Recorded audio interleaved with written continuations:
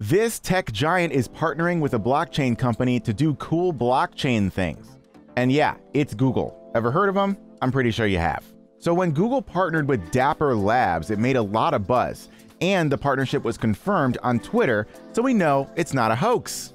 It's an important thing to know, too. I came across this article from Cointelegraph.com, and it said this: Google Cloud will serve as a network operator for Dapper Labs' Flow blockchain, the scalable infrastructure that powers an entire ecosystem of NFTs, games, and apps.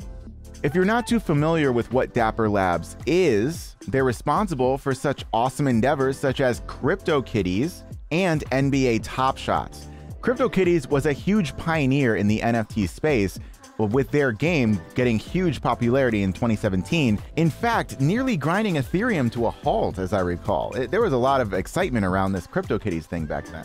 And also with NBA Top Shots, I mean, a huge endeavor there, working with the licensor NBA to do these NFTs of awesome moments of different games. I mean, that's a huge accomplishment on Dapper Labs' part as well. And so now, to complete the hat trick, they've partnered with Google themselves.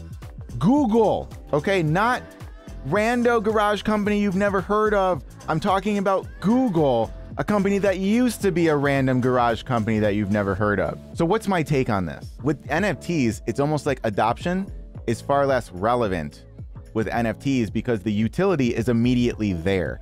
If there's a cryptocurrency like, I don't know, Bitcoin, and the point of Bitcoin is to exchange it for goods and services, you have to like wait for adoption so that you can exchange Bitcoin for goods and services. With NFT games, like for example, Rev Racing, I don't need adoption. I just need the game to work.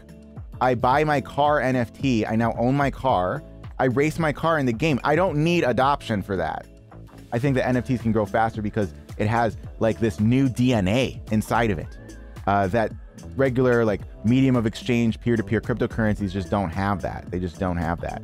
They need more infrastructure around them in order for them to see their benefit. That's my take on it. I mean, it probably made the video longer, but if you liked my take, let me know in the comments. If you have your own thoughts to add, let me know in the comments. I really appreciate everybody who's commenting on my videos. I mean, even if they get 40 views, they get 4 comments. I mean, I'm over the moon with that. So thanks for watching, and follow, like, subscribe, bye.